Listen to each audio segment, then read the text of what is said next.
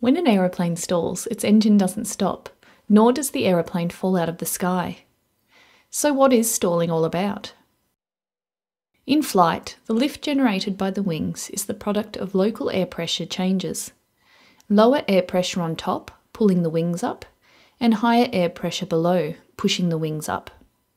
For demonstration purposes, these lifting forces can be combined to act from a single mean point shown here by the lift vector called the centre of pressure. In straight and level flight, lift equals weight, and the airflow is smooth along the wings. As the angle of attack increases, the top airflow becomes turbulent and less effective at the trailing edge of the wings. Consequently, the lift vector moves forward where the stronger lifting air pressure system forms. Further increasing the angle of attack causes the top airflow to become more turbulent at the trailing edge and start to separate away from the wings. Most of the lift is now generated near the leading edge of the wings. Thus, the lift vector moves further forward, closer to the weight vector. Consequently, the aeroplane becomes less stable since the moment between lift and weight reduces. A stall occurs once the critical angle of attack is exceeded.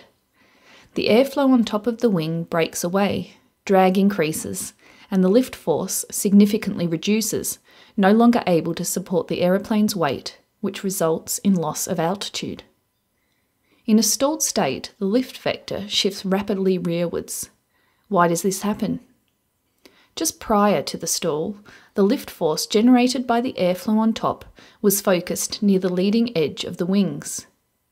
In a stall, however, the airflow above the wings no longer generates any significant lift force. Thus, the lift force vector returns to the rear. Furthermore, the higher air pressure system below the wings has an increased pushing force near the trailing edge, which contributes to the rapid shift of the lift force vector towards the rear. This shift aids in recovery from the stall due to the increased moment provided by the lift and weight couple, resulting in the nose pitching down. This graph represents the coefficient of lift, which is the wing's ability to create lift versus the angle of attack. On a typical light aircraft, the stall occurs at about 16 degrees angle of attack. Why does the graph suggest that wings still have an ability to generate lift at negative angles of attack? It's because the high camber wing design, common to a typical training aeroplane, is still able to generate reduced air pressure on top of the wings to create lift, even at small negative angles of attack.